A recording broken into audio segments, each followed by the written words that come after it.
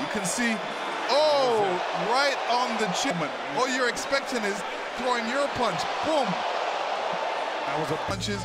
Good combinations to the head. Porter coming in behind the jab that Crawford gets hit with often. With that right there, beautiful step back, lunging forward, put his head down, boom. Crawford meets him with a nice short uppercut on it. One of the body punches, 28, there is Crawford for the moment. There's the overhand right, and another combination. Told you Sean Porter makes too many mistakes lunging forward like that. Boom, hit with an uppercut. There you go. Well, you see Crawford doing what he does best, finish. That's a signature shot that Terrence lands. He missed that, but he came back with the right hook.